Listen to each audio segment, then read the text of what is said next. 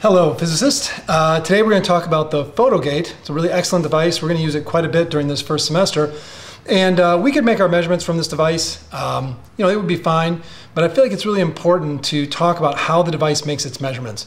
Because one thing that I really don't want to see in any of my physics classes is I don't want to see making measurements with magic boxes. And we don't have any idea how the device actually makes its measurement. We need to always think about what was the quality of the measurement. What if there was something faulty about the machine? How would I know that the machine was doing something faulty if I didn't understand anything about how the machine worked? And while the machine is pretty complicated, and this was actually $70 for this little guy, it's not that complicated to understand the basic principles about how it works. So let me show you some of the parts. There's not too many things to see. Besides the screen that allows you to start and stop it, and then the other one is going to allow you to change some of the other settings. There's two time settings, and then there's also a speed setting, and we will be using it almost exclusively for the speed.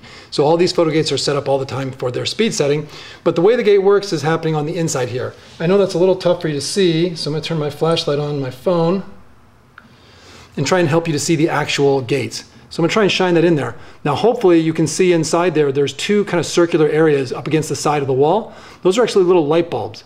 But instead of producing regular light, they produce infrared light. So that's not a form of light our eyes could see, but it is something that they can shine across to the other side of the gate, which I'm going to flip over now and let you see. That's just a little flat spot that's been made to be very reflective, especially to infrared light.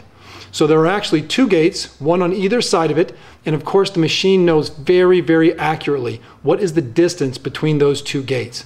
So I'm going to go to the board to show you how the device actually turns this into a speed. So I have the device drawn behind me. Again, up here is the dial where we read, and then there's two buttons that we can use to start and stop the device. Now the two gates are down here. They shine a light across to the other side.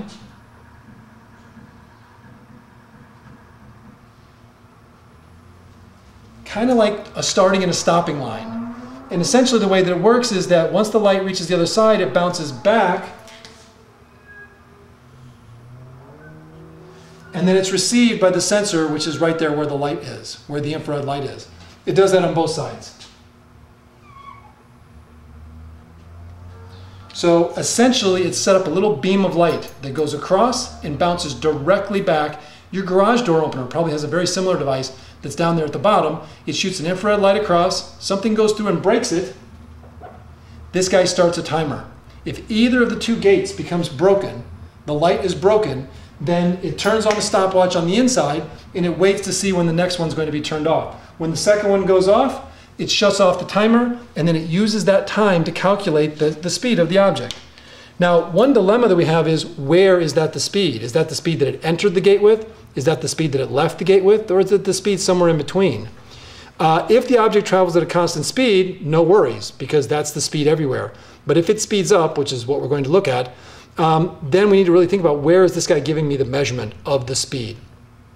So essentially what it's done is to use the average speed equation, v equals d over t, to calculate the instantaneous speed. And so long as you feel very confident that the acceleration was uniform, that is to say that the acceleration did not change, then essentially the speed that you're getting is the speed at the exact midpoint of the device, or exactly between the two gates that are over here on this side. So one gate here and one gate over here, it's giving you the speed at the midpoint. Now that's great and all. That shows you what the speed is, and let me show you how that guy works. So this guy is set up right now. I'm going to slide my finger through there, and it tells me what the speed of my finger was as it passed through. Now a much more interesting thing that we can do is to take two of them and tape them together like this. And the reason why we can do that is because now I could get two speeds. As an object enters the gate, I can get the initial speed, and on the other side I can get the final speed. And all I would need to know in order to calculate the acceleration is either the time, which these devices are not going to tell me what time this one off went compared to this one, but what I could do is use the distance. And that's not the normal equation for acceleration. That's not the definition of acceleration. The definition of acceleration is the change in velocity, which I can get from this device, divided by the change in time.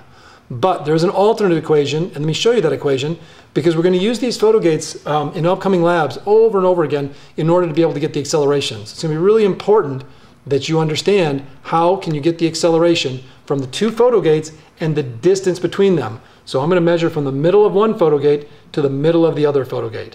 Okay? So that means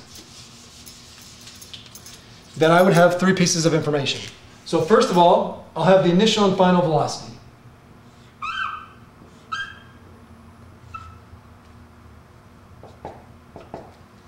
And because I can measure the distance between where each of the measurements was made, so this measurement was made at the middle of this Photogate, and the other one was made at the middle of this one, and measuring the distance between the middle to the middle, then I can find what the distance is.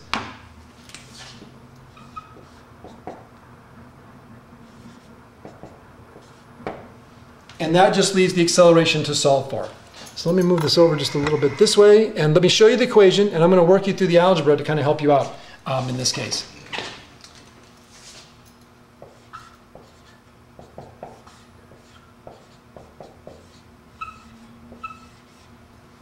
So the equation we would use is v squared equals v naught squared plus 2ad, and what I want to do is to solve that for the acceleration.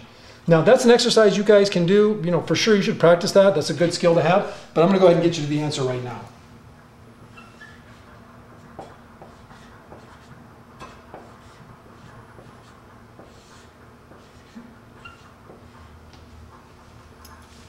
Okay, this equation is not the definition of acceleration, but I can certainly calculate it with that information. Because all the equations are connected together, we can use this equation to calculate the acceleration of an object as long as we have two velocities and we have the distance between them. And that's exactly what the Photogate is going to give us. So we've measured these Photogates many times. They're about 5.9 centimeters from the middle of one gate to the middle of the second gate.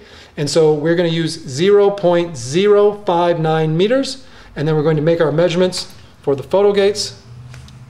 Those measurements will be in meters per second, and that is down here at the bottom. You always want to check to make sure that it says meters per second, or we sometimes use centimeters per second. Now, when you click start on both of them, you'll see the units start blinking. The units blinking indicates that they are ready to start making their measurements, and if I pass my hand through there,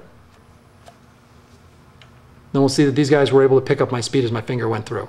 So that's essentially how the Photogate lab is going to work, and then in the future, as we make future measurements of acceleration, which we'll do several times, these Photogates are a great, compact way. We can easily put this thing together, and we can understand how the device works in order to make our measurements and see how the acceleration changes depending on different circumstances.